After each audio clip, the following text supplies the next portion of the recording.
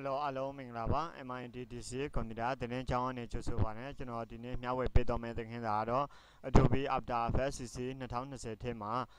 you know, Repelakin, install Lodan Nilan Lego, Shimpia Pedoma Pipare. You know, thinking our Masatin Kema, MITDC, Comida, the name, Comida, the name, you subscribe Luta I gave the video thinking that lady, I chose on who she came as when like and share living up paper, get us when thinking that was satin barome. I am so you know, the motion factory blacking so that the Wapono, at a lady, down her I see there, the motion factory. Blacking my part 2, part 3 so bit up no other lady you know down me the ZSP installer no other lady downtown my people you know how I am some ZSP installer machine the ZSP installer lego blue install no other lady in Champion run as administrator P and I agree with neighbor me install or 10 neighbor me install 10 and you know the scripts and plugin no any website can you know total people scripts and plugins no that's the SP installer or do install only people the SP installer install lobby much you know the motion factory setup Adobe the SP installation and the new point no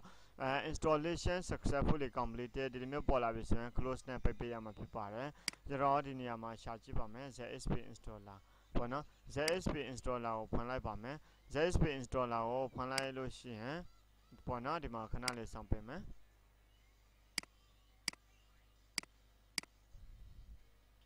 ဒီမှာဆိုရင် ZXP installer လေးပွားနေပြီဖြစ်ပါတယ်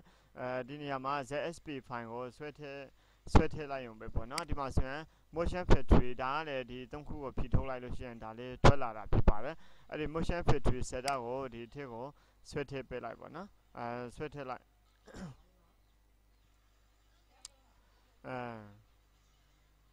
ဒီမှာ after effect ကိုရွေးမယ် after effect ကိုရွေးတဲ့အခါမှာကျွန်တော်တို့ဒီ magic fully color overlay ရ region universe ရပေါ့နော်နောက်ပြီးတော့ဒီဘက်မှာဆို setting ရှိမယ်ပေါ့နော်setting မှာ show empty application show wide menu ပေါ့နော် okay နေမယ်ကျွန်တော်ကဒီထဲမှာဒါလေးကိုဒီမှာဆိုဆွဲထည့်ကြည့်မယ်ပေါ့နော်ဆွဲထည့်တဲ့အခါမှာသူကမရဘူးเนาะမရတော့အခုကဘာဖြစ်လို့မရတာတော့ဆိုတော့ကျွန်တော်တို့ကဒီနေရာလေးမှာ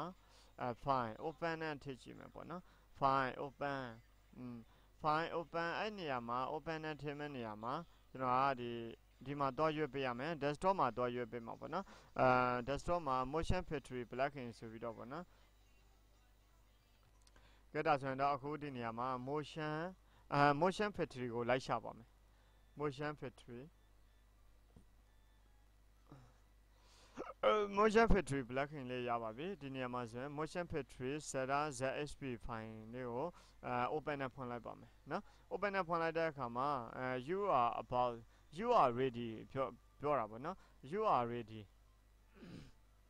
ဒါ F5 နဲ့ကျွန်တော်ထွက်လိုက်လို့เนาะ F5 နဲ့ထွက်လိုက်လို့ဖြစ်တယ်အဲ့လိုဆိုရင်ကျွန်တော်ကပြန်ပြီးတော့ open နဲ့ခေါ်ထည့်မယ်ဒါလေးကိုyou are ready to install motion factory ပေါ့เนาะ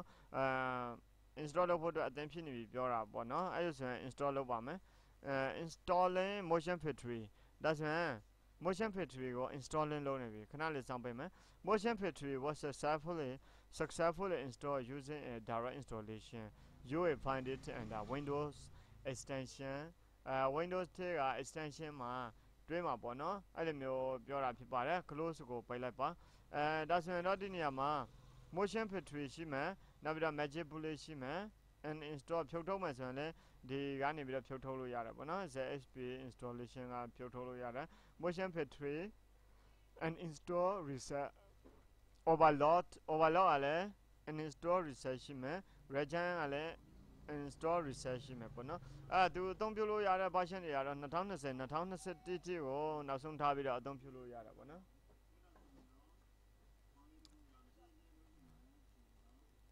ကဲဒါဆိုရင်အခုကျွန်တော်ကအခုဆိုရင်ဖြင့်ကျွန်တော်ကဒီ မှာပေါ့နော်ဒီဒါ install လုပ်ပြီးတော့install လုပ်ပြီးတော့ဆိုရင်ကျွန်တော်တို့ဘယ်မှာဖွင့်ကြည့်လို့ရလဲပေါ့နော်ဘယ်မှာဖွင့်ကြည့်လို့ရလဲဆိုတော့ Adobe After Effects ကိုတော့မယ်ကျွန်တော်က Premiere အတွက်လည်း install လုပ်ထားတယ် After အတွက်လည်း After Effects အတွက်လည်း install လုပ်ထားတယ်ဆိုတော့နှစ်ခုလုံးမှာကျွန်တော်ကဒီ video ထည့်မှာပေါ့နော်ပြပေးတော့မယ်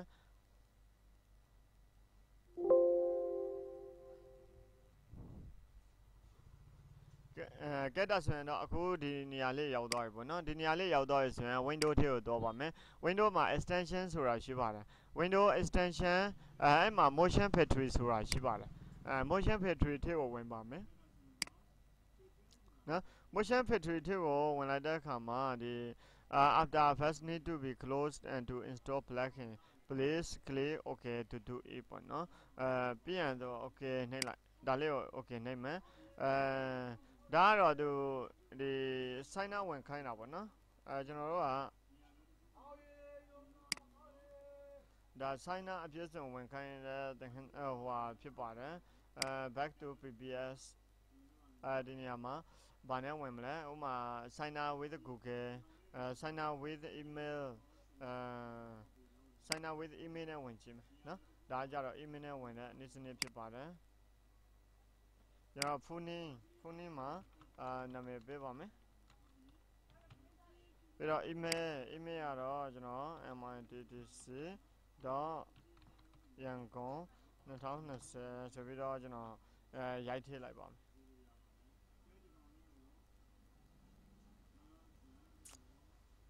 gmail.com gmail.com password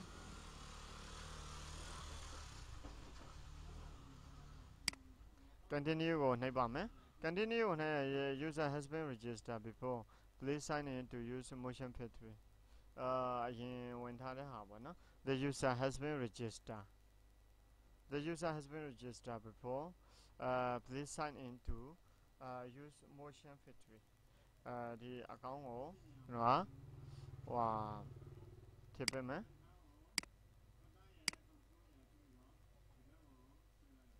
ကဲဒီနေရာမှာဒါလေးနဲ့ sign up လုပ်လိုက်မှာပေါ့နော် sign up လုပ်မယ်ဆိုရင် sign up ထည့်ဝင် sign up with sign in နဲ့ဝင်လာအဲ့လိုဆိုရင်နော် sign in မှာကျွန်တော်ကအဲ့ဒါလေးနဲ့ဝင်ကြည့်မယ် MITDC.yangon MITDC.yangon 2020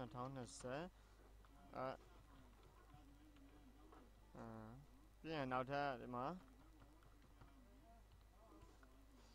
continue နှိပ်ပါမယ်ကဲဒါဆိုရင်ဒီနေရာမှာဒါဖြစ်ပေးလိုက်ပေါ့နော်တခုခုဖြစ်ပေးလိုက်visual ဒီနေရာမှာ visual designer ပါညာနောက်ပြီးတော့ဒီဟို education ပေါ့နော်education production education film studio ပဲပေး online ပဲပေးပေါ့နော်ဒီနေရာမှာဒါ continue နှိပ်လိုက်အဲ့အားကြတော့အရေးမကြီးဘူးကြိုက်တာဖြည့်လို့ရတယ်order let's begin ဆိုတာစတင်လို့ရပြီပေါ့နော်စတင်လို့ရပြီပြောတာပါ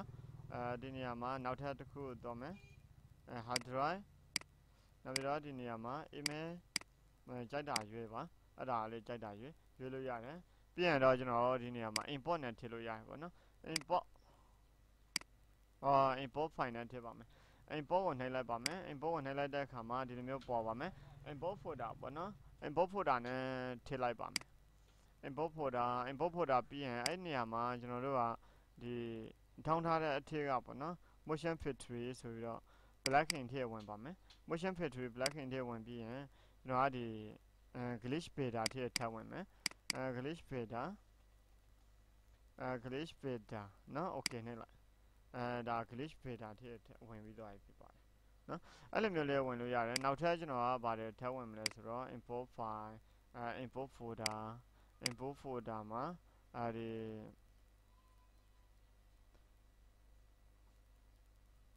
ကဲ motion factory plugin တွေထည့်ဝင်ပါမယ်motion factory plugin ကိုပဲကျွန်တော်က okay ပေးလိုက်ပါမယ်နော် motion factory plugin ထဲမှာno files or folder နောက်ဒီဘက်မှာလည်းဒီပါ ဒါမျိုးလေးတွေပေါ့နော်ဒါမျိုးလေးတွေကိုဖြစ်တတ်တယ်အဲ့လိုဆိုရင်ကျွန်တော်တို့ကဒါလေးကိုမလို့ချင်ဘူးဆိုရင် remove လုပ်လိုက်remove လုပ်လိုက်ပြီးရင် import နဲ့ပြန်ထည့်မယ် import sequence ရှိမယ် import file ရှိမှာပေါ့နော် import file လေးတွေနဲ့ရောထည့်လို့ရလားဆိုတော့ထည့်ကြည့်ပါမယ် import file motion factory plugin import file ဒါလေးရောထည့်လိုက်မယ်ပေါ့နော်ဒါလေးနဲ့ပဲထည့်လိုက်ပဲ open နဲ့ဖွင့်လိုက်မယ် import file open ဒီ market ထဲထည့်ဝင်ကြည့်ပါမယ် market ထဲထည့်ဝင်တဲ့အခါမှာကျွန်တော်တို့ကဒါafter effect after effect တကယ်တော့ဒီနေရာမှာသူကဝင်နေပြီဖြစ်ပါတယ်เนาะဒီမှာဆိုရင်အများကြီးပေါ့เนาะအဲ့ဒါလေးတွေကိုကျွန်တော်တို့ကဘာလုပ်လို့ရလဲဆိုတော့ after effect ဒါ premier after effect final get apple motion ဒါကြတော့ all ပါအဲ့နေရာမှာသူက free version ရှိမယ်free version Adobe After Effects Adobe Premiere Pro Adobe Premiere Pro နောက်ပြီးတော့ Photoshop ဆိုပြီးတော့ရှိတာပေါ့နော်အဲ့ထက်မှာဒါလေးတွေကိုကျွန်တော်တို့က Action Effects Essential Action Effects Essential ဒီမှာသူကဒီဘက်မှာဆိုရင်တော့ဝယ်ခိုင်းတာပေါ့နော်အဲ့နေရာကိုကျွန်တော်တို့ကဒီfree version လေးတွေကိုနှိပ်ကြည့်မယ်နော် free version လေးတွေကိုနှိပ်ကြည့်ဝင်ကြည့်မယ် free version ဝင်ကြည့်မယ်ဆိုရင်ဒီသူရဲ့ website ထဲကိုရောက်တော့မယ်နော်သူရဲ့ website ထဲကိုရောက်တော့မယ်ကဲအဲ့လိုမျိုးဆိုရင်ကျွန်တော်တို့ကဒီနေရာလေးတွေမှာပြန်ပြီးတော့ best ထွက်ဒါကတော့ marketing နဲ့ပတ်သက်ပြီးတော့ပေါ့နော်marketing နဲ့ပတ်သက်တဲ့ဒီနေရာမှာ file no file ဆိုတော့ folder import your brush folder folder လေးတွေထည့်ကြည့်ပါမယ်နောက်ထပ်နော် motion factory plugin motion factory plugin အဲ့နေရာမှာ motion factory plugin မှာဒါလေးကိုရွေးပြီးတော့ okay ပေး motion factory plugin သူကfile တွေပါမလာဘူးပေါ့နော် motion factory plugin တွေမှာဒီမှာဆိုရင် file တွေကရောက်မနေဘူးကဲအဲ့လိုဆိုရင်ဘယ်လိုမျိုးလုပ်လို့ရလဲကျွန်တော်တို့တွေပြန်တော့ကြည့်မယ် motion factory plugin ထဲကိုထည့်ဝင်ပါမယ် plugin ထဲကိုထည့်ဝင်တဲ့အခါမှာဒီ file လေးတွေကိုကျွန်တော်တို့ကလုပ်ပေးရမှာနော်ဒီ install လုပ်ပေးရမှာ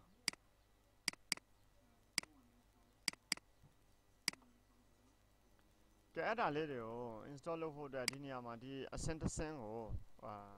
ကျန်တာပေါ့နော်အဲ့ဒါလေးကို right click ထောက်ပြီးတော့နော်အဲ့ဒါလေးကိုအရင်ဆုံးပိတ်လိုက်ဒါလေးကိုအရင်ဆုံးပိတ်လိုက်မယ်ပိတ်လိုက်ပြီးတော့ဒါလေးကို right click ထောက်ပြီးတော့right click ထောက်ပြီးတော့ run as administrator နဲ့ run ပါမယ်run as administrator နဲ့အရင် run မယ်ပေါ့နော် motion factory ပြီးရင်ဒီနေရာမှာ next ကိုနှိပ်ပါမယ် next install ကိုလုပ်ပါမယ် install ဒါဆိုရင်တော့ install လုပ်နေပြီပေါ့နော်အဲ့မှာသူက file ကဘယ်နှခုရှိလဲဆိုတော့ဒီဒါလေးတစ် file ရယ်ဒါလေးရယ်ပေါ့နော်အဲ့ဒါလေးကိုလည်း run ပေးရတယ်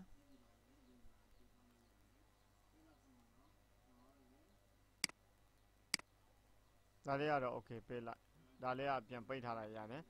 ဒါဆိုရင်တော့ the installation was finish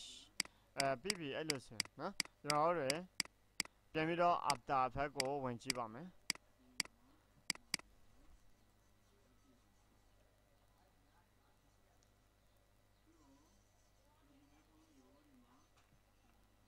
ကဲဒါဆိုရင်တော့အခု after effect ပွင့်လာပြီ window မှာ extension motion factory ဆိုပြီးတော့ရှိတာပေါ့နော်ဒီအပေါ်က motion factory ကိုနှိပ်လိုက်ပါမယ်အပေါ်မှာ motion factory ကိုဝင်မယ်ဝင်ပြီးရင်ကျွန်တော်တို့ကဒီထဲကိုရောက်လာလိမ့်မယ်ပေါ့နော်ဒီထဲကိုရောက်လာပြီဆိုရင်ကျွန်တော်တို့ကအဲ့ဒါလေးတွေကအသုံးပြုလို့ရပြီလားပေါ့နော်အသုံး type filter ရယ်အဲ့မှာဒီမှာဆိုရင် action effect ရယ်နောက်ပြီးတော့ type filter ရယ် particle filter ရယ်hider filter ရယ် glitch filter ရယ်action effect filter ရယ်ဆိုပြီးတော့ရှိတာပေါ့နော်အဲ့ဒါလေးတွေကိုကျွန်တော်တို့ကဒီဖက်ထဲကိုဝင်ကြည့်လို့ရှိရင်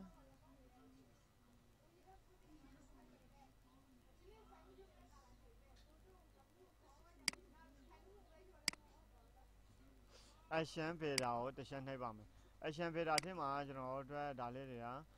အပြေးဝအသုံးပြုလို့ရလားဆိုတော့ရပါတယ်အပြေးဝအသုံးပြုလို့ရတာပေါ့နော်fire လည်းသုံးလို့ရတော့ရင် smoke ကလည်းသုံးလို့ရတော့ရင် electric ပေါ့နော် energy ကလည်းသုံးလို့ရတယ်နောက်ပြီးတော့ဒီမှာအများကြီးရှိတာပေါ့နော် gunshot လေးတွေလည်းသုံးလို့ရတယ်အများကြီးပေါ့နော်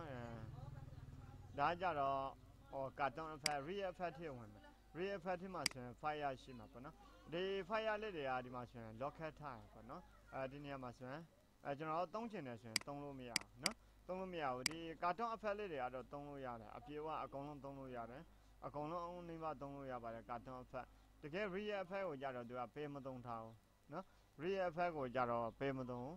real effect တွေဝင်မယ် real effect တွေမှာဆိုရင် fire ရှိမယ် fire smoke လေးကိုသုံးချင်တယ်ဆိုရင်ကျွန်တော်တို့ကကြိုက်တဲ့လောက်နှိပ်ပေါ့နော်မရဘူးပေါ့နော်မရတော့ဘယ်လိုလုပ်အောင်မလဲဆိုတော့ဒီထဲကိုဝင်မယ်ကျွန်တော်က dashboard ထဲကိုဝင်လိုက်မယ်နော်dashboard ထဲကိုဝင်လိုက်လို့ရှိရင်ဒီလိုမျိုးတစ်ခုထက်ကြလာမယ်ပေါ့နော်ဒီလိုမျိုးတစ်ခုထက်ကြလာမယ်top 5 most popular motion passport 2021ပေါ့နော်အဲ့ဒါလေးတွေကိုကျွန်တော်တို့ကဒီမှာဘာရှိလဲဆိုရင်ဒီနေရာလေးမှာနော် install from file ပေါ့နော်ဒီလိုမျိုးမြင်ရမယ်ဒီလိုမျိုးတွေ့ရမယ် install from file နော် install from file ဆိုရင်ကျွန်တော်ကအဲ့မှာ install ထည့်မယ်ဒီကနေပြီးတော့ install ထည့်လိုက်မယ်ဒါလေးကို open နဲ့ဖွင့်လိုက်မယ်ဒါဆိုရင်သူက install လုပ်နေဖြစ်ပါတယ် close နဲ့ပိတ်ပါမယ်ပြီးရင်နောက်ထပ်တစ်ခုတော့ပါမယ်နောက်ထပ်တစ်ခုပေါ့နော်တစ်ခုပြည့်တစ်ခုကျွန်တော်တို့ install လုပ်ပေးတော့မယ်အဲ့လိုဆိုရင်ဒါလေးတွေကတစ်ဖက်ရွှေ့ထားမယ်လောလောဆယ်ဒီထဲဝင်မယ်သူကဒါလေးတွေကသုံးလို့မရသေးဘူးပေါ့နော်ဝယ်ခိုင်းနေတာပေါ့နော်ဒီမှာတစ်ခုကတော့ install လုပ်ပြီးတော့ starter ကတော့သုံးလို့ရနေပြီနောက်ထပ်ဒီ element gear ရယ်magical gear ရယ် sample ရယ်ကသုံးလို့မရဘူးသုံးလို့မရတော့အဲ့ဒါလေးတွေကိုကျွန်တော်တို့ကနေပြီးတော့ install from file နဲ့ထည့်မယ်အဲ့ဒါကြတော့ဒီ typical beta နဲ့ဆိုင်ပါတယ်နော် magical gear ကိုနှိပ်လိုက်မယ် magical gear ကိုနှိပ်လိုက်လို့ရှိရင်ဒါလေးတွေကသူကfull version အဖြစ်ဝင်တော့မှာပေါ့နော်ပြီးရင် close ကိုပိတ်ပေးရမှာဖြစ်ပါတယ်ကြက်တာဆိုရင်တော့အခုနောက်ထပ်အဖက်လေးတွေကလည်းသူက full ဖြစ်သွားပြီပေါ့နော်ဒီ action beta ထဲဝင်တဲ့အခါမှာဒါ starter real ပေါ့နော် starter real က not install သူကဒီမှာ download လုပ်ခိုင်းတယ်နော် starter cartoon ကတော့ install လုပ်ပြီးသွားပြီကျွန်တော်တို့ဒီ real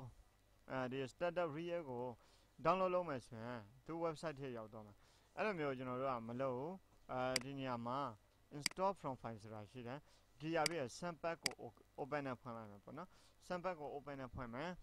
ပြီးရင် close ပိတ်လိုက်မယ်ပေါ့နော်ဒါဆိုရင်တော့နောက်ထပ်အဆင့်တစ်ဆင့်ကကျွန်တော်တို့install လုပ်ပြီးသွားပြီပေါ့နော်ပြီးရင်နောက်ထပ်ဒီနေရာမှာဘယ်နှခုကျန်သေးလဲဒီ element gear တစ်ခုကျန်သေးတယ်ပေါ့နော် element gear ရယ် magical gear ရယ် sample ရယ်က install လုပ်ပြီးသွားပြီနောက်ထပ်တစ်ခုက element gear ကဘယ်နေရာမှာရှိနေလဲ elemental order ရယ်ဒီမှာလေးနှစ်ခုရှိမယ်နော် elemental မှာဒီ elemental for region tropical version 2 သုံးမလား version 3 သုံးမလားပေါ့နော် version 3 သုံးမယ်ဆိုရင် version 3 ကိုဖွင့်ပေးလိုက်မယ်အဲ့လိုဆိုရင်ဒီဘက်မှာကြည့်ထားပါဒီဘက်မှာတခါတည်းဒီဘက်မှာ install လုပ်ပြီးတာနဲ့တပြိုင်တည်းဒီဘက်မှာကျွန်တော်တို့အသုံးပြုလို့ရနေပြီဖြစ်ပါတယ်ပြီးရင်တော့ close ပိတ်ပေးရမှာဖြစ်ပါတယ်နော်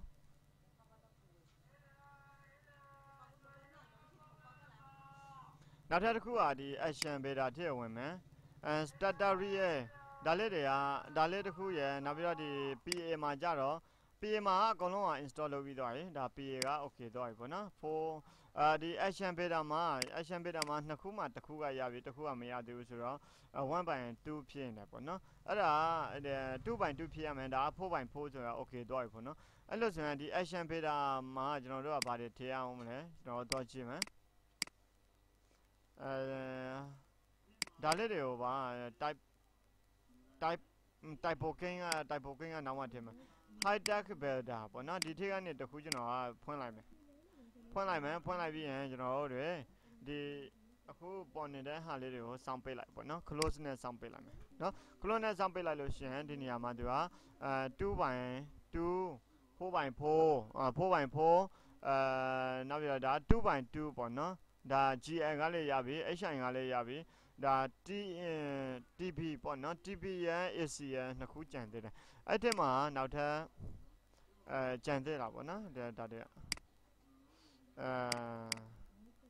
glitch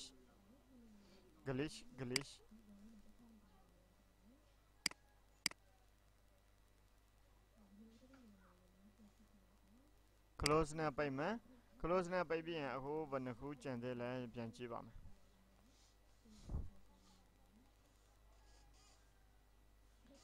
ဒီ typo king မှာဒီမှာတစ်ခုဒီမှာတစ်ခုကြံတယ်နော်အဲ့ဒါ typo king ကဟာတော့ထင်type beta ဒါလေးတစ်ခုထည့်လိုက်မယ်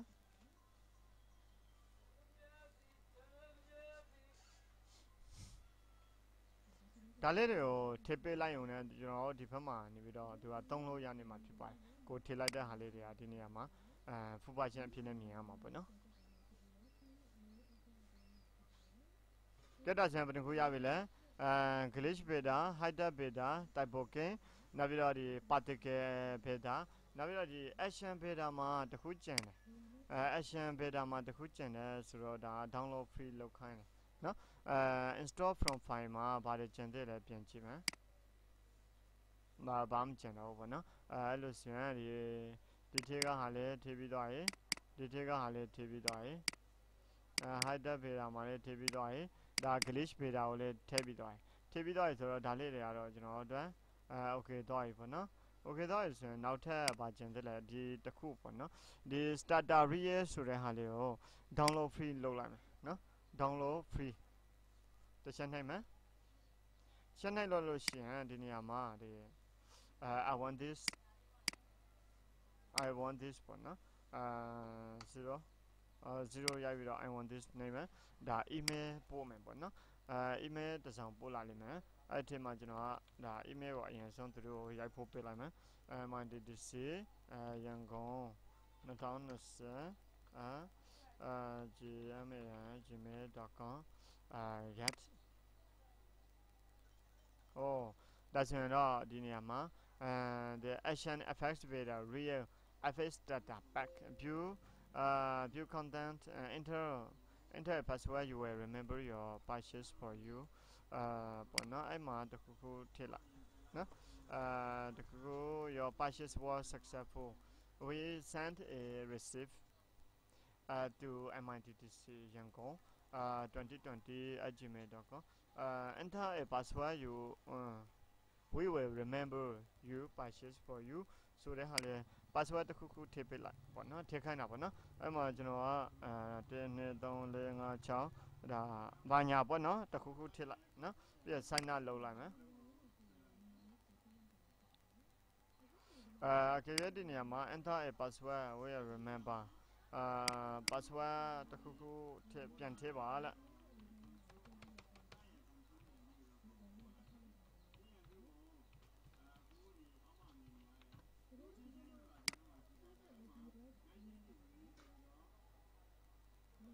အဲ့လိုမျိုးမဟုတ်ရင်လည်းကျွန်တော်တို့ကဒီနေရာမှာ content view content ကိုတော့မယ်နော်view content ပြီးရင်ကျွန်တော်တို့ကဘယ်ထည့်ဝင်ပေးရမလဲဆိုတော့ဒီထဲဖြစ်ဒီဟိုပေါ့နော်website ပေါ့နော် website sorry Gmail ထဲကိုဝင်ကြည့်ပါမယ် Gmail ထဲမှာသူတို့ပို့ထားတာရှိတာပေါ့နော် Gmail ထဲမှာပို့ထားတာရှိတဲ့ဆိုရင်ဟောဒီနေရာမှာPisflow ထဲကိုဝင်မယ်Pisflow ထဲမှာ view content ဆိုတာရှိတယ်view content ထဲကလည်းတောလို့ရတယ်ပြီးရင်ဒီနေရာမှာလည်းသူပေးထားတယ်ပေါ့နော်starter real ဒါကိုသူက install လုပ်ခိုင်းတယ်create an account access from this anyway forever ကျွန်တော်တို့ဒီကနေပြီးတော့ကိုလိုချင်တဲ့ဟာတွေ download ရအောင်ဒါ account တစ်ခု create လုပ်ပါလို့ပြောတာဖြစ်ပါတယ်ကျွန်တော်ကအဲ့ဒါကိုမလုပ်ဘဲနဲ့ဒီမှာ download ဆိုတဲ့ဟာလေးကိုတောင်းမယ်ပေါ့နော် download ကိုတစ်ချက်နှိပ်မယ် download ကိုတစ်ချက်နှိပ်လိုက်လို့ရှိရင်363 MB တက်တာဆိုရင်တော့အခုကျွန်တော်ကဒီ download all ဆိုတဲ့နေရာလေးကဒီ download zip file ကိုနှိပ်လိုက်တယ် download zip file ကိုနှိပ်လိုက်တဲ့အခါမှာအခုနကဒီ download ထဲမှာတော့ဝင်ကြည့်မယ်ဒါ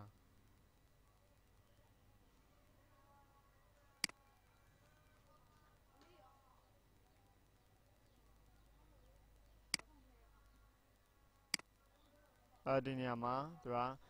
action fs beta real fs data path zip file ပေါ့နော်အဲ့ဒါလေးကိုကျွန်တော်တို့ကဟိုလုံးမယ်ဒီဒါကိုပြီးအောင်ဒီစောင်းမယ်ပေါ့နော်စောင်းပြီးရင်ကျွန်တော်တို့ကဒါကိုအဲ့ဒါကို install လုပ်လိုက်လို့ရှိရင်ဒါဒီဘက်မှာဆိုရင်အကုန်လုံးသုံးလို့ရတော့မယ်အဲ့လိုဆိုရင်ဘယ်နှခုရှိလဲဆိုတာဒီမှာကျွန်တော်တို့ကဒီ file ဘယ်နှ file ရှိလဲဆိုရင် GL ရဲ့ GL မှာ 2.2 HI မှာ 2.2 TB မှာ 2.2 AC မှာ 1.2 PA မှာ 4.4 ဖြစ်နေတယ်နော်ဒီတစ်ခုပဲလို့မှာပေါ့နော်အဲ့ဒီတစ်ခုကလည်းကျွန်တော်အခု down ထားတယ်အဲ့ဒါလေးကို down ပြီးသွားရင်သူကဒီဘက်မှာလည်း 2.2 ဖြစ်သွားလိမ့်မယ်နော်အဲ့လိုဆိုရင်သုံးလို့ရဖြစ်ပါတယ်အဲ့လိုဆိုရင်ကျွန်တော်တို့ကဒါလေးကိုပိတ်လိုက်မယ်ဒီဘက်မှာပါရှိလဲ automatic update ရှိတယ်အဲ့ဒါလည်းမလိုဘူးပေါ့နော်product ရှိမယ်ဒီဘက်မှာဆိုရင်ရပြီအဲ့လိုဆိုရင်နော်ဒါလေးကိုပိတ်လိုက်မယ်ပိတ်လိုက်ပြီးရင်ကျွန်တော်တို့ကဒီဘက်မှာ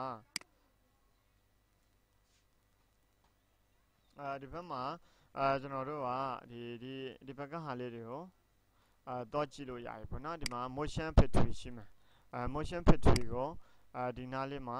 ထည့်လိုက်နော်ဒီနားလေးမှာထည့်လို့လေးရတယ်ပြီးတော့ဒီနားလေးမှာ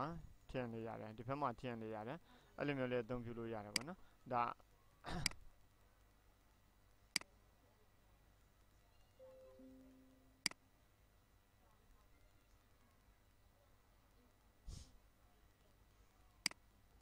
ဒီလိုမျိုးအသုံးပြုလို့လေးရပါတယ်ဒီဘက်မှာဆိုရင် motion factory ဒီဘက်မှာဆိုရင် conversation အဲ့ motion factory ထဲကကျွန်တော်တို့ဘာအဖက်တွေသုံးချင်လဲသုံးချင်တဲ့ဟာကိုဒီကနေပြီးတော့ယူပါယူပြီးတော့ကျွန်တော်တို့ real effect ထဲကိုဝင်မယ် fire fire ထဲမှာဆိုရင်အခုကျွန်တော်တို့ကဒါကို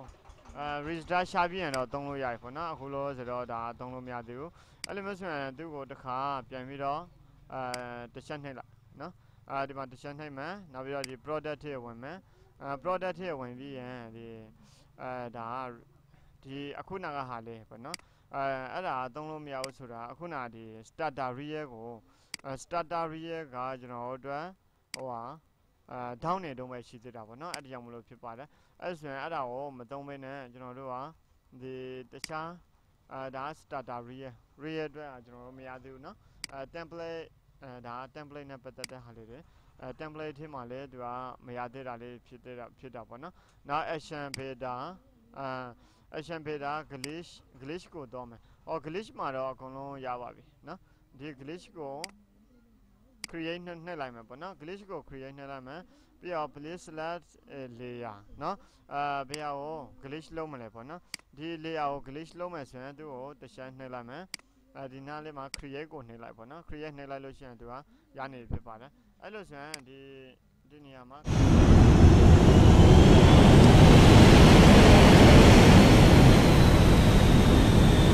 ပေါ့နော်ဒီလိုမျိုးသုံးတာဖြစ်ပါတယ်မိမိတို့ထားလို့တဲ့နေရာမှာရွှေ့ထားပေးလို့ရပါတယ်ဒါလေးကိုလည်း custom လုပ်ပေးလို့ရပါတယ်ဒါလေးဖြစ်ပါတယ်အဲ့ glitch မှာရောကျွန်တော်တို့ဗာတွေရှိသေးလဲglitch နဲ့ပတ်သက်ပြီးတော့ဒါ off ရှိမယ်off ရှိမယ် 3D glitch ရှိမယ်analog ရှိမယ် channel ရှိမယ် channel glitch digital glitch အများကြီးရှိတာပေါ့နော်ဒါပြီးရင်ကျွန်တော်တို့က glitch အစားhigh def beta ကိုတော့မယ်ပေါ့နော် high def beta မှာဆိုရင်လည်း high def beta အလျောက်သူကအများကြီးကျွန်တော်တို့အတွက်ဖန်တီးလို့ရတော့ရင်အများကြီးဖြစ်သွားပြီ circle ရှိတယ် complex ရှိတယ်hologram ရှိတယ်ပေါ့နော် hologram ဒါဟိုဟာတွေမှာမြင်ရပါတယ်ဒီ website တွေမှာပေါ့နော် airplane render ကျွန်တော်ဒါ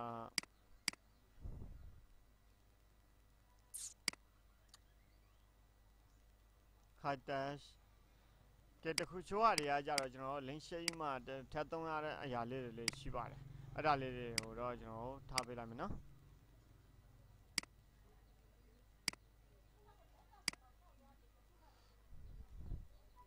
ကျွန်တော်အသေးတစ်ခုပြန်လုပ်ကြည့်ပါမယ်ပြန်လုပ်ကြည့်ပြီးတော့ဒါလေးတွေကိုလည်းကျွန်တော်ထည့်လို့ရတယ်ဥပမာဒါတွေကိုဒါ hologram တွေပေါ့နော်သူက folder လေးတွေနဲ့တော့တာဖြစ်ပါတယ်နော် တချို့ဟာတွေကဖြစ်ဖြစ်ချင်းကျွန်တော်ဟိုဟာပြပေးတော့မှာပေါ့နော်အဲ့ဒါလေးတွေကိုလောဆယ်အသုံးပြုနည်းလေးတွေကိုတော့နောက်အချိန်ရရင်ရသလိုမျိုးပြပေးတော့မယ်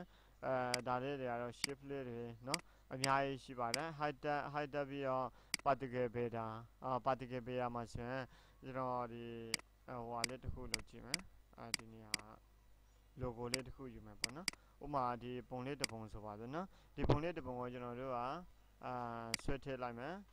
ဒီပုံလေးတစ်ပုံကိုဆွဲထည့်လိုက်မယ်ဒါတို့ဒါနမူနာအနေနဲ့လုပ်ပြတာဖြစ်ပါတယ်အဲ့ဒီမှာဒါလေးကိုနှိပ်လိုက်မယ်နော်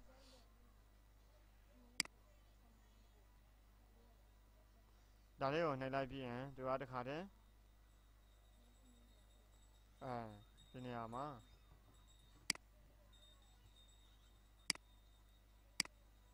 ဒါဆက်လေးနေတာလေးပါတာပေါ့နော်တကယ်ရှင်းတဲ့အနေနဲ့ဒီဒါလေးတွေကိုစမ်းသုံးကြည့်ပေါ့နော်ကိုအဆင်မပြေတာရှိရင်လည်းဟိုဟာထပ်ပြီးတော့လေ့လာကြည့်ပါအလုံးပဲကျေးဇူးတင်ပါတယ်ဒီအဖက် motion ပေါ့နော် motion factory plugin နဲ့ပတ်သက်ပြီးတော့ဒါဒီ file လေးတွေကို install လုပ်တတ်လိမ့်မယ်လို့ယူဆပါတယ်အလုံးပဲကျေးဇူးတင်ပါတယ်နောက်ထပ်ဗီဒီယိုသင်ခန်းစာ file လေးတွေမှာလည်းupdate လုပ်ပါတယ်အလုံး bye bye